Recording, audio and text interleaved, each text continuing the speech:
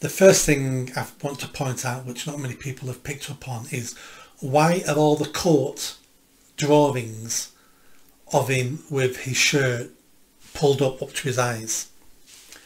Can you think of why that could be the case? I may have an idea, because I've started to watch, is it Katie Hopkins? Yeah. She mentioned something about a beard or facial hair. Well, has he grown an Islamic beard? What is an Islamic beard, Nick, for our gentle listeners? Because I'm never quite sure. I know there's a lot of Muslims have very tatty beards. In fact, I had one for a while. She did. So I kind of know what a tatty beard looks like, and I know a lot of Muslims have tatty beards. Yeah. So but what is an Islamic beard? An Islamic beard is just a beard, but it's on it's on someone who is Muslim. Right. So in their belief system, it is a positive thing to do to copy the Prophet. Right. So they think Muhammad had a beard. Does it have a particular look about it? It's not one of those where the top lift's shaved, is it? Is it just a normal beard? It can be all sorts of things, from my understanding. All right. But if he has got a beard, then there is an issue there of is it an Islamic beard? Does he grow it because he's trying to copy the Prophet Muhammad? I don't know. But it's very strange that every single drawing of him in court, he's got a shirt up to there. Yeah. Now I've sent you a picture of him. Yeah. And he has got a beard in that picture. Oh, have you? Yeah. Did you actually look at anything I sent to you? Oh, rarely. I don't know where it was taken. I think it was taken as he was being moved from a police vehicle to... I've missed that. And there's two pictures of him. You might want to post these on you. Right. But I think he has a little beard, basically. Right. So that's it's not a great big one. Yeah. But it's a little beard. Yeah. So that my idea was he may have had a beard, but it turns out it's right. He has got a beard. So were those drawings done deliberately not to show a beard in case people said, look, he's got a beard, he could be Islamist? That's one thing. The next thing is the cancellation of his court hearing and stuff like that, pushing it back. That looks like it was done because of the Tommy Robinson march, the Unite the Kingdom march. They wouldn't want this stuff coming out before that march and before they lock up Tommy Robinson, because I'm sure they were going to lock him up anyway. Yeah. It just seems to have been managed as much as possible, this court case. And then when you get to Parliament, the Speaker of the House has now decided no one can ask Keir Starmer any questions about the court case. Now, that bit to me, I know you're going to expand on that, but that bit to me just seems weird. Because surely parliamentary privilege, everything else, means the entire purpose of Parliament is that you can discuss things like this. Yep. So what's happened? Is this a precedent here that we've never seen before? To me it is, but again, I'm not a historian. So parliamentary privilege means you can libel somebody in Parliament. Yeah. And you cannot be sued. Anybody, not just somebody else in Parliament, but anybody outside it, yeah. You can say anything you want, and that's not allowed to trigger a court case. You'd be sued, you'd be held Which I think is fantastic. Because that's freedom of speech. Yeah. And who do you want to be able to talk freely? Surely it's people in Parliament. We all should be able to, but we can't. But you think Parliament definitely should. But the Speaker of the House has said, no, you can't do that. Now, if he said you cannot ask any questions about the court case and the evidence in case we prejudice the court case, well, I can sort of get that, but it's gone beyond that. When you're not allowed to ask Keir Starmer anything that's in the public realm. So you can't ask him, when did you know about the terrorist charges? Which is the question, isn't it? Which is the question to ask. That's not going to diminish any future prosecution of this scumbag. That's a legitimate question. Prime Minister, when did you know these things? That's called holding politicians to account. Yeah. You're not even allowed to do that now. That's the bit I find very strange. Me, absolutely. And why has nobody said anything about this? Or why has very few people said anything about it? It's not in the news. It's not a scandal. Whereas it should be a scandal that you can't ask questions of the government around this case. It's not being reported on. That has been reported on, but then no one talks about it the next day. First of all, it's because it's a bit complicated, and as a population, we're mainly stupid. So, and papers and news outlets are trying to sell advertising, sell papers. But also, if you as a reporter, you're not allowed to talk about this in Parliament. Shouting on the streets can get you 3 years in jail. These things subconsciously scare people, and you're thinking, is this the hill to die on as a reporter, as a news presenter? Am I going to die on this hill? Will I get sacked and lose my job? Will I end up in jail? And this is, we think sometimes that an authoritarian regime is a little bit like the SS. You know, you say anything, they come through your door, they beat you up, they arrest you, you go to to jail, you get killed. Most authoritarian regimes work because of the fear, and who terrifies you is yourself. Yeah. Self-inflicted tyranny is still tyranny. Yeah.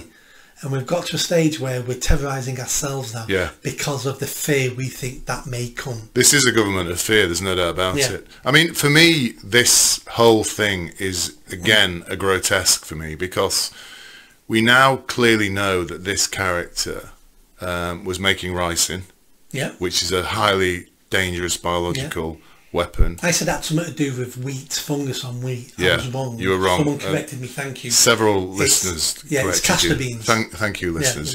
He gets carried away sometimes. Castor beans, is it? But it's difficult to make, though. It's not easy to make. No, of course, and then we now know he has connections to Islam, to the Muslim world, through the fact he's downloaded an Al-Qaeda journal. Yeah, we still don't know that to be true. No, we do know he's downloaded it. No, we download. That doesn't mean, that's not proof that he's Islamist. No, but it proves he has connections to Islam. Well, anyone can download it. No, I know, but if you download an Al-Qaeda Muslim, an Al-Qaeda manual, you have then connections to Islam. Because Al-Qaeda is an Islamic organisation. Yeah. If you download an Al-Qaeda manual, you have connections to an Islamic organisation. Full stop. I think that's a stretch. No, I don't think it is. I don't think it is. I think it'll turn out to be that, but I think at the moment all we can say on that is he went to the go-to place if you want to be a terrorist, which is the Al-Qaeda manual. Yeah. He did, and he was making a biological weapon. Yeah. And that information would have been available to Yvette Cooper, to Keir Starmer. Within days. Within days, if not hours. Within at least, absolutely within 48 hours, absolutely. And that information should have been given to the public, especially the biological weapon thing, because the public needs to be aware of this stuff, because this is about protecting our people, isn't it? Would we have known about it if it had been you creating ricin in your kitchen to attack Parliament because they've increased your tax bill? Yeah. Well, I might not have done. You might not have done because my surname's Khan. So they might have said, he might be a Muslim, so let's just hide anything, basically.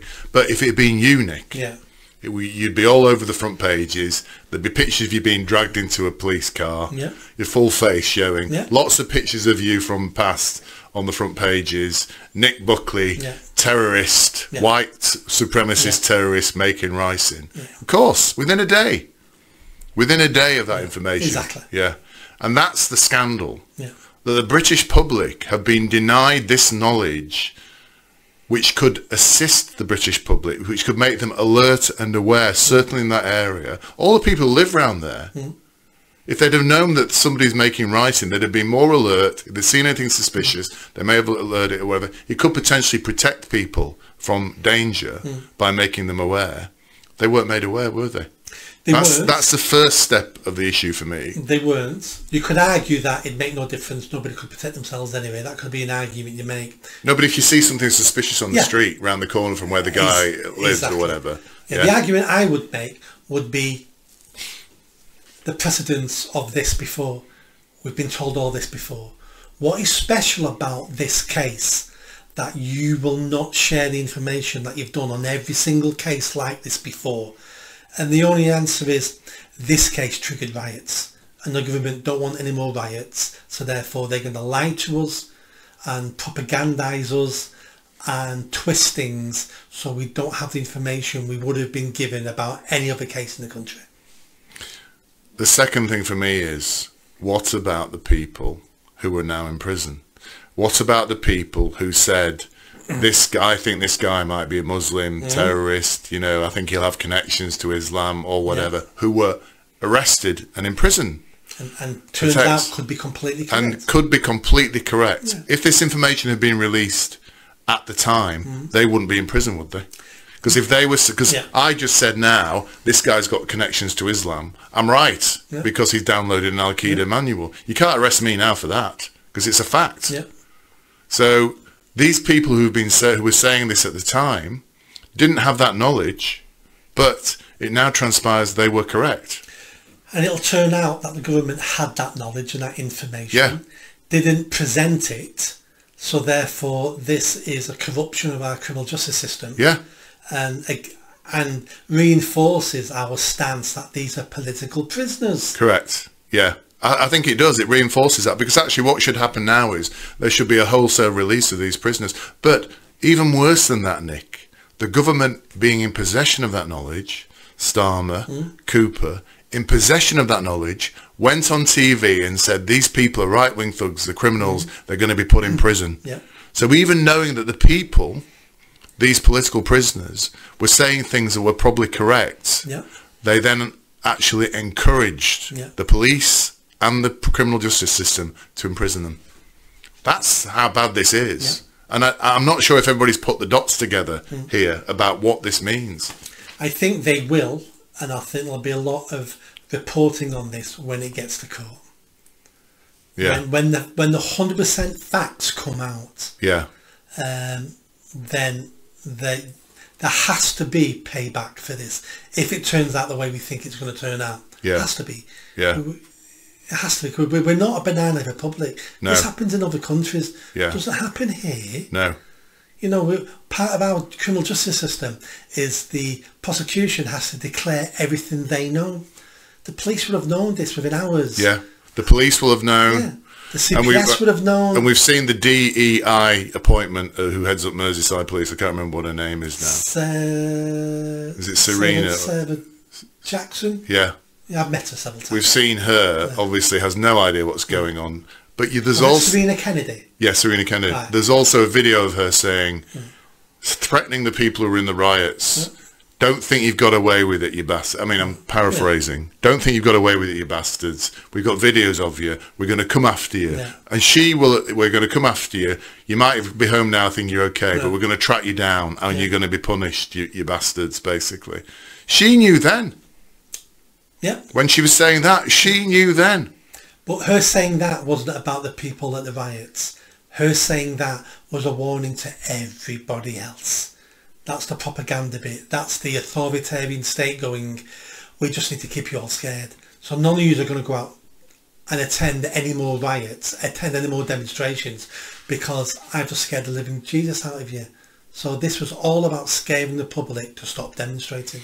But this is how horrific this thing is to me. Police state. You have a government who knows that this guy has connections to Islam.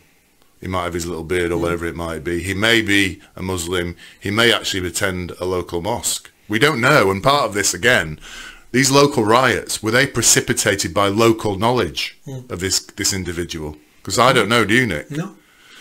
Well, you know, it could have been precipitated by local knowledge. So we have a government who knows he's potentially an Islamic terrorist. Yeah. We have a police chief and a police force who know he's potentially an Islamic terrorist. There's evidence there to suggest he may be.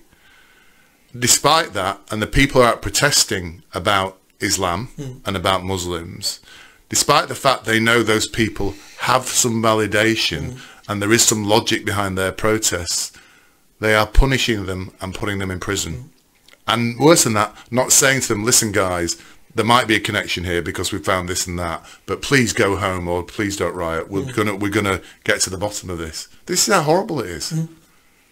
It sounds just like a utopian police state, doesn't it? It does, and that's what we're living in. The final bit on that, and you know, it is really, the more you think about it, the more enraging it is. And what's more enraging is the fact nobody is talking about it in the mainstream media. at all, as far as I can see. They're not, because it's an open court case. Yeah. And they're terrified. I think you're right. This is a government of fear, isn't Yeah. it? You know, and it's getting worse. But did you enjoy that video? I think you did. Come on now, hit that bell, subscribe, comment. Let's build this channel. I need more followers. I need more subscribers. Be part of the journey. See you soon.